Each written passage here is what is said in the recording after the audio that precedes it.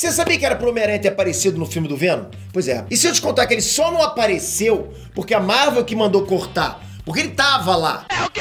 A Marvel arrancou o Homem-Aranha do filme do Venom. Tinha cena gravada, galera, tinha tudo mais. Eu vou descrever a cena como foi aqui. Se liga nesse vídeo.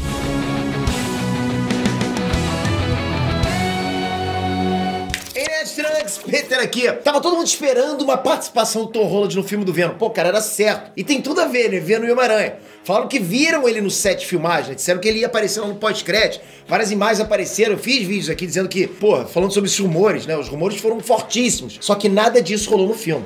Não teve Homem-Aranha no filme do Venom. E você sabe por quê? No mínimo você deve se perguntado por que aconteceu isso. Porque a Marvel não quis. Só isso mesmo. A Marvel não quis o Homem-Aranha no filme do Venom. Mas assim, eu vou falar isso pra você depois que você se inscrever no canal e dar um joinha. Não, mesmo assim eu vou falar de qualquer jeito. Mas não tem problema, eu peço de qualquer jeito. Obrigado sempre, hein? Tamo junto. Então assim, galera, a gente já sabe que hoje, atualmente, a relação entre Sony e Disney tá um pouco abalada, né? Com relação ao Homem-Aranha, né? A gente tem falado muito aqui, feito alguns vídeos sobre isso. Não tem aquela decisão oficial ainda, mas tá andando, caminhando, a gente torce pra que o Homem-Aranha continue tanto na Sony quanto na Marvel, né? Tava funcionando muito bem e agora a gente não sabe mais o futuro do Homem-Aranha. Só que até uns dias atrás era um casamento perfeito, né? Você me empresta seu personagem e eu te dou uma força nisso aqui. Era mais ou menos assim. Tudo equilibrado, tudo de boa. E na época que o filme do Venom foi lançado, a relação era igualmente boa. A participação do Homem-Aranha no filme era quase certa. Só não rolou por um motivo. A Marvel não queria o Tom Holland no filme do Venom, porque sim, e dane-se. É isso aí. Quer dizer, não era bem assim, lógico, né? Quem explica melhor é o comediante Jay Washington, numa entrevista ao Collider. O Jay, que é bem engajado nesses assuntos aí, cara, Collider e tal. Se liga, olha o que o cara disse. Abre aspas. Vou lhe dizer a verdade. Tom Holland filmou uma cena pro Venom. A Marvel viu o filme e disse algo como: tirem ele, tirem essa cena. Peter Parker estava em Venom. Fecha aspas. Se ligou no que o cara disse, né? Porque pelo que ele disse aí, os boatos eram reais. Tom Holland realmente esteve no set de filmagens da Marvel. Ou seja, aquelas imagens que a gente via, que eu trazia pra vocês aqui no canal, eram reais, né? Aquelas imagens dele junto, né? O Tom Holland junto com o Venom lá. Então assim, ele tava lá e ele gravou uma cena pro filme do Venom. Só que aí veio a Marvel e passou a faca na cena. Cortou mesmo, né? A ideia era evitar essa ligação entre Venom e o Sam.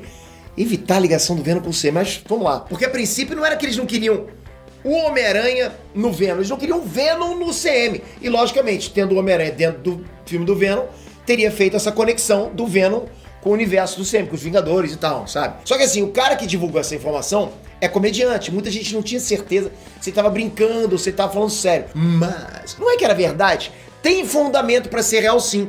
Sabe por quê? Porque uma fonte do Screen Rant, que é um portal gigante de cultura pop, chegou a divulgar aí, cara. Chegou a descrever a cena que contaria com a participação do Tom Holland e parece que a parada é real. Bem embasada. Abre aspas. O vilão Carlton Drake estaria participando de uma visita de estudantes à Fundação Vida. E um desses alunos seria o Peter Parker de Tom Holland, que apareceria rapidamente e sem o seu uniforme de Homem-Aranha. Fecha aspas. Galera, quem disse isso foi o Screen Rant. Né, assim, tipo, não é uma fonte vazada de Reddit, é um portal gigante bem considerado. Então assim, a parada é quente, a cena era simples e discreta, como vocês viram aí, como todo mundo imaginou que fosse, né, quase que um easter egg, a gente veria o Peter Parker como estudante fazendo uma excursão lá na Fundação Vida. É uma forma perfeita para introduzir e construir a relação entre o Homem-Aranha e o Venom. Cara, perfeito, começaria assim, tipo com uma pontinha. Claro, bem diferente dos quadrinhos, eu sei, né, de como os dois se conheceram, se cruzaram lá nos quadrinhos. Mas pros cinemas é exatamente o que a gente esperava.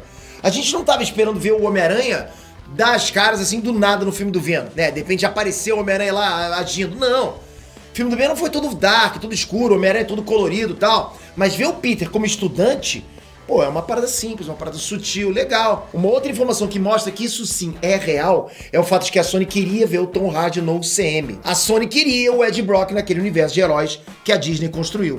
E isso fica mais claro com as declarações do Tom Holland na Keystone Comic Con, na Filadélfia, que praticamente confirmou que vai ter esse crossover entre o Peter Parker e o Ed Brock no futuro. Cara, isso é muito óbvio, né? A Sony é dona do Peter Parker, tinha lá um bizu muito forte da Marvel, agora com a relação partida entre os dois, lógico que a Sony vai decidir o que vai fazer. Ela queria, lógico que ela queria colocar o Venom dentro do universo de super-heróis. Pra ela, pra Sony seria maravilhoso. Nesse evento lá na Filadélfia, o Tom Holland fala que é empolgante isso tudo, que estão tendo ideias para expandir o Aranha-Verso. A Aranha-Verso, que eu já disse aqui. Ele fala que vai ter crossovers com outros personagens e tudo mais. expansão, galera. A gente tá falando de expansão, aumentar o universo compartilhado dentro da Sony. O Tom Holland disse tudo isso. Ou seja, os caras já tinham tudo engatilhado. Todas as cartas já estavam na mesa.